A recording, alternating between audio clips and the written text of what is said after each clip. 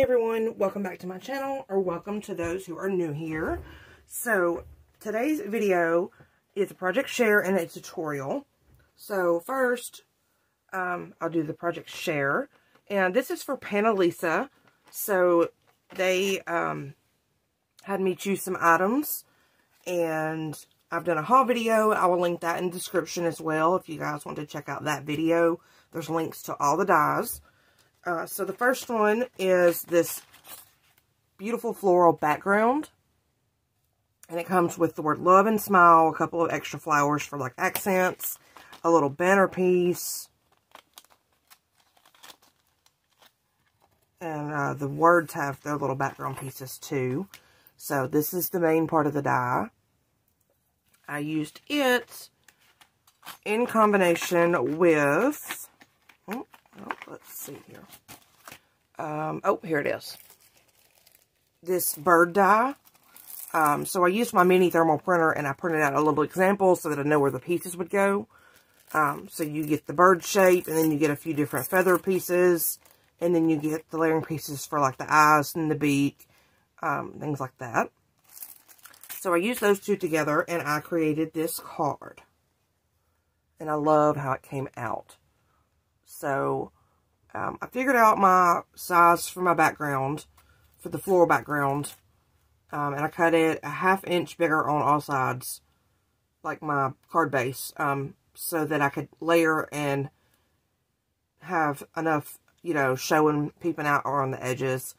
So I used this ink background, from a paper pad I had, and then I cut some gold. I layered it on some gold and then cut it so there was just a peep of... Sorry about that. So I cut it so there was just a little peep of gold around the edges. And I knew that I was using gold accents. So you can see the gold there just around the edge. Just a slight peep. So I cut my floral background out of heavyweight white cardstock. And then I cut out a few of the flower layering pieces. Sorry. There's one here too. In gold to match the accents of the bird. So I did the bird in pink. And if you can see, they're layered up. So I glued down my first layers, and then I used some foam tape to pop up those same pieces again. And then I also popped up the next one, this next top piece on foam as well. And I like how I have the few random gold pieces there. And then I chose to do smile. I did it with white in the background and gold. And it's just blank on the inside right now. And I will make an envelope. And I'll probably use a few of these little flower accent pieces as well to go with the envelope so that it matches with the card. So that is my project share, or my first, rather, project share for this video. And, I did try, so I also hauled these, this stamp set. So it's stamps, and it comes with coordinating dies. So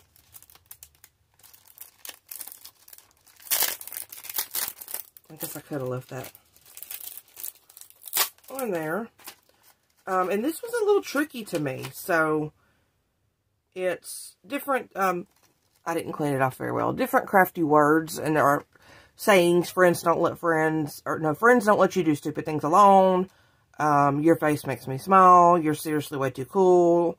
You're my sidekick for life. Hang in there, friend. Crafty friends are the best friends. So I know that they line up, and they have this die that coordinates with it to cut them out.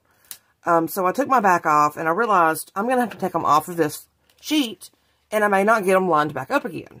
And I didn't want to risk messing that up, so I just took my tape runner, just a tape runner like this, and, I dropped a word, and ran it across the front so that I could leave my words on there. And so when I put it in my stamping platform, the adhesive on there, it's just enough to pick it up. So I stamped it My first try, I stamped it with embossing ink and embossed it. And I don't know if maybe the letters being so small and the embossing powder being thick, but it wasn't all readable. So then I stamped them in black and cut them out, doing the same way with that sheet. And it worked. And I don't know if maybe there's another way to do this, and I'm not thinking of it. If you know an easier way to do this without taking them off the sheet so that they don't get out of order, because the die is made to fit the words just like they are. So if I take them off the sheet, they're not going to be lined up right anymore. So if you know of a way to do this instead of the adhesive like I did, please let me know in the comments. So anyway, I stamped them in black and cut them out. And I'm not, I know how to stamp, but I'm not great at it. So some of them ended up a little blurry. I don't know if maybe I pressed down too hard or what. Let's see if I can zoom in and show you better instead of in my hand. So, it looks a little blurry when I zoom in. So, some of them came out okay. See, there's the Crafty Friends are the best friends. You're flipping amazeballs. You can see this one here is a little thicker on the end than there, so I don't know if I pressed too hard or what. But I do like the sentiments, and if I have to take them off and stamp them separately for it to work, you know, that's what I'll do. And then I'll just figure out which, you know, like I say I took off You're My Sidekick for Life, I would just find which die fits, you know, and then die cut it out, whichever one I want to use. So that is those guys. And then I also put together a 3D die. What did I do with... Oh. So I chose to put together the 3D teacup die. And that's also what I'm going to do a tutorial on.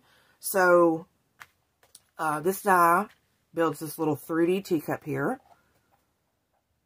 Is that not adorable? You get your plate, the cup, the handle, the little sugar cubes, all the layering pieces you need. Now these, the flowers I fussy cut out of a collection that I was using and used those to decorate. But yeah, you get your little spoon here. Super adorable. Love how it came out. And you can do however many cubes you want. You could fill the cup up, whatever floats your boat. Love the little handle there. And so I'm going to do a quick tutorial for that. So if you have this die, I'm going to let you know pieces. So for this piece, this makes your cup. So you need to cut this one twice. And the first one I did out of heavyweight white cardstock, but for my next one I used a pretty shimmer cardstock. So you're going to cut that one twice. You get these pieces to layer your cup, so you get 3. You're going to cut that twice as well for the panels on the outside of your cup. Whatever paper you want it to be decorated in. So you're going to cut that out twice to have 6 of those. Let's see. This makes your plate, and you're going to need 2 of these, as well as 1 of these. It's going to fit right together like that to make your plate. So 2 of these, 1 of these.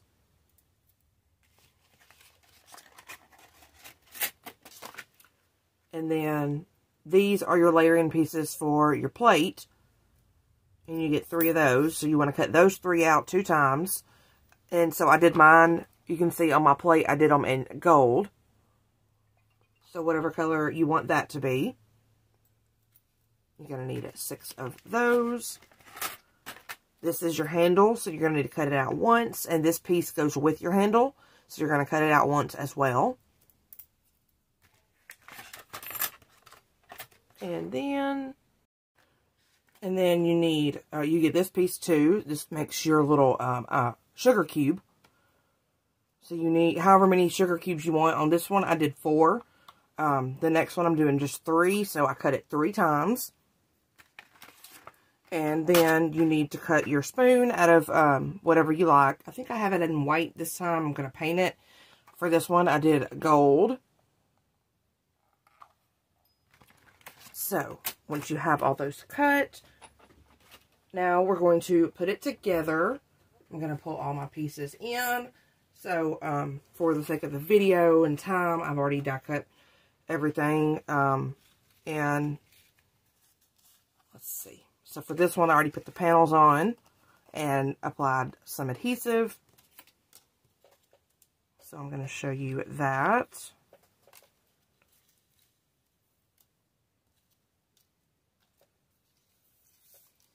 So, excuse me. So, this is where your decorative panels go here. And when you cut it in person, you'll see a little bit of an embossed line. I'm not sure if you can see it around the edge. And that'll help you to center your pieces to get them on there just right.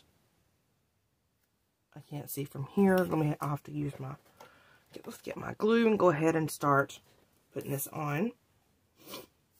So, from here on out, I am going to go in and speed up the video so it doesn't take so long. So, if there's anything you have questions about, please feel free to comment in the comments below.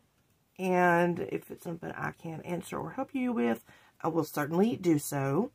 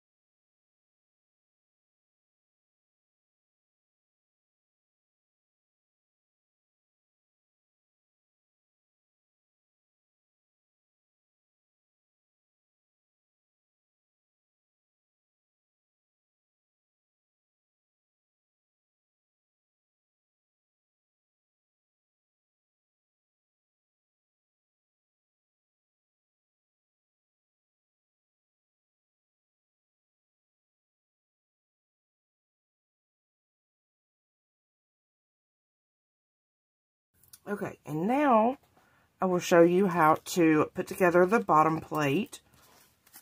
So, you're going to take these pieces and on the score lines, don't fold them all the way, but just a little bit, just to give them a little bit of shape.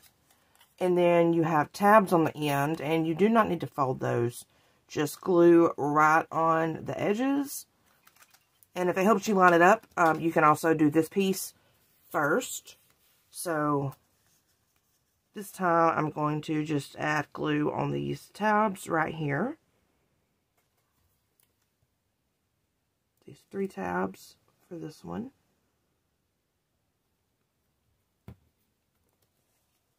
And then I'm going to take my, I forget what you call this. And I'm going to just put it on there right up against the score line.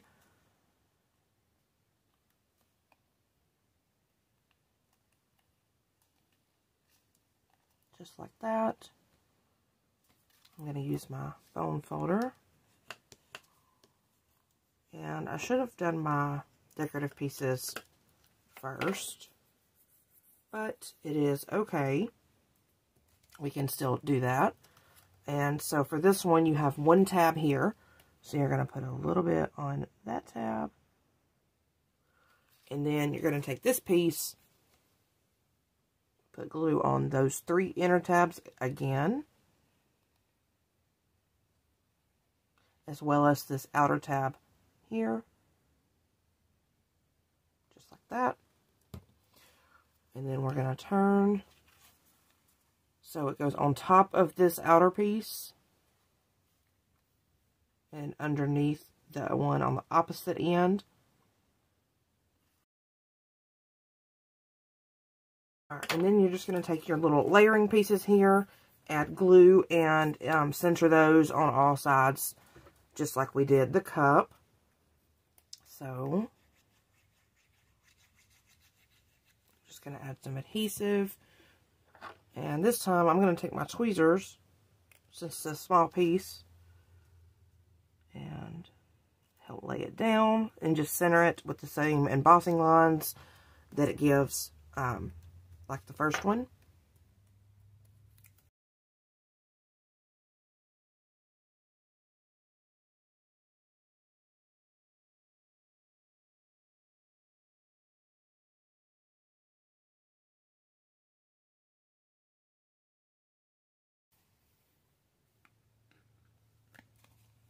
Okay, and now that it's folded and adhered, I'm going to go around and just shape up my plate a little bit so that it's not super flat. I want it to have, say, a little bit of dimension like an actual plate would. Not just flat as paper. Okay, so there is your cup and your little plate. It's going to sit on there just like that. And for the next part, you need your handle. So you have these tiny little tabs on the end. If you can see, I've already folded them in on both sides. And what we're going to do here is adhere those, each tab, to this little piece here. And then you're going to adhere those to your cup. So I hope that makes sense. I'm going to see if I can. I haven't done it with these nails just yet, so I hope that I can get it on there. And I think what I'm going to do, I'm going to, because of these nails and how tedious it is, I am going to use some double-sided tape. And I'm going to do it off camera right quick, just because I need to bend down and I want my head in front of the camera. So I will be right back with that put together.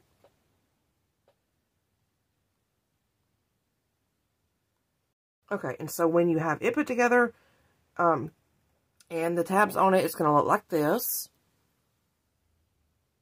And then you're going to put your adhesive on this part of the tabs. Oh, my glue wants to get dried up in the middle of a video. Alright, here we go. So you're going to put the glue there on both of those. And then you're going to, whichever side you want your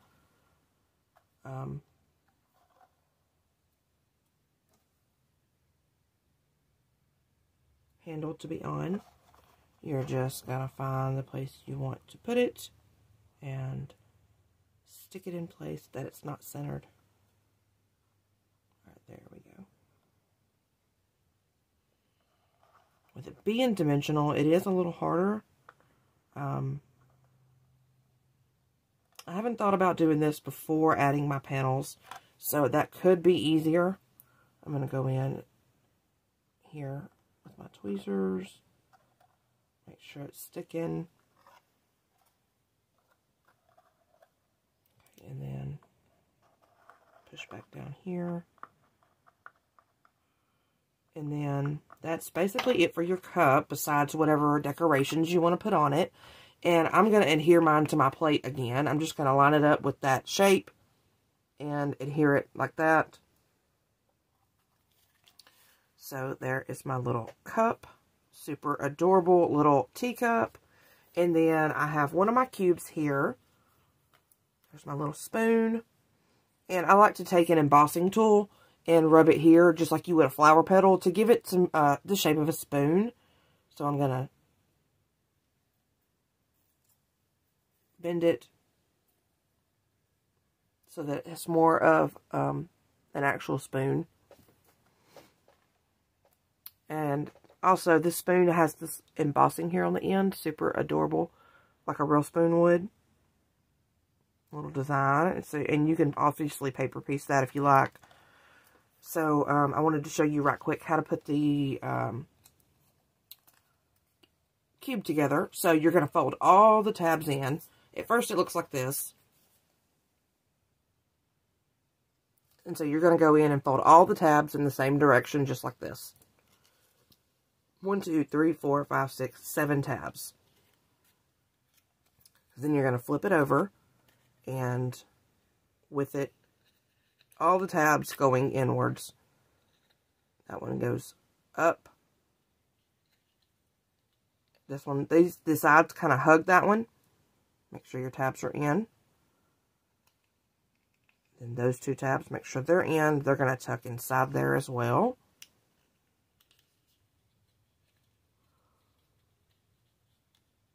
And then that last one is what closes up your little box for your cube. Just like so. I just need to add some adhesive to mine. But when you add your adhesive and you are done, then it looks just like this. And I'm just going to adhere mine on the side here so that I have 3 little sugar cubes stacked up next to it.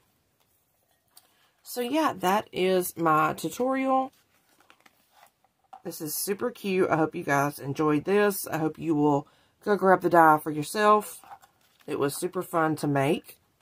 And it is so beautiful once put together. So that is the one I just created. And then, of course, this one that I did the last time. So, I hope you guys enjoyed this video. I will have that video of the haul for this one linked in the description box if you guys want to go check it out. Maybe get some of the dies for yourself. And again, thank you to Panalisa for sending me these products. I'm having a blast with them. So, I'll catch you guys on the next crafty video. Bye-bye.